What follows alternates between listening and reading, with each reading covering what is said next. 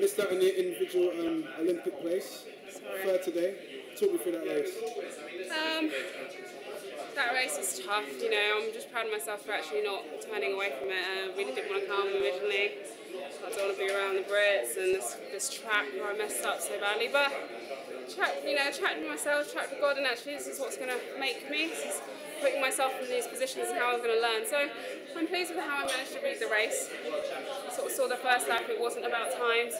It's about competing with these girls. So, you know, I moved up well and 200 to go and just happy to sort of be so strong at the end, but I didn't expect to given the pace. And what's next for you and where'd you go from here? A couple more meets. I've got Berlin next week and then Brussels, so hopefully we'll finish on a high with a PB. And move on.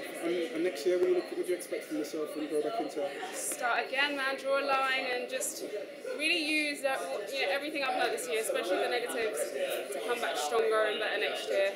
So there's no stories. Thanks a lot, yeah. Take care, bye-bye.